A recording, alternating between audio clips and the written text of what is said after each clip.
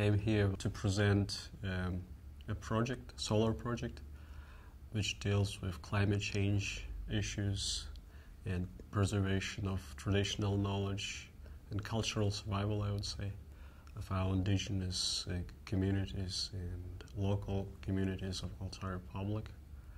As far as it deals with adaptation and mitigation issues to climate change, and it's important for us. We have our own interest inside of these big issues.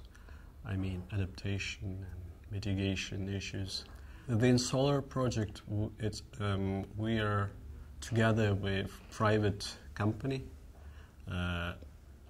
help to indigenous communities to use generators of electricity, solar panels and windmills in remote mountain villages, thus helping them to stay in their traditional lands and lead their traditional lives, and to have access to internet, just light in their houses, and stimulating young people to stay in their lands, and at the same time helping to herders and remote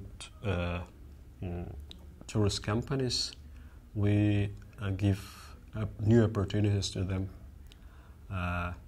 For instance, we train tourism guides and those tourist bases, mountain bases, and they have more motivation to stay there, work there, in areas where no electricity is available, no grid, no power line, and it's something new, and we think it's a kind of aspiration, a new lease for traditional cultures in remote areas. The climate change is driven mostly by international or intergovernmental agencies of UN or others, but there is a lack of understanding among indigenous cultures, and there is no connection with national governments or subnational agencies working within country. And we have motivation to work with international community because they have more understanding of recognition of indigenous rights, preservation of traditional cultures. That's how we found our coincidence of our interest, mutual interest, I would say. That's why we are working with them. But there is no full understanding of, on national level, national governments. They do not usually recognize indigenous rights as well as in Russia.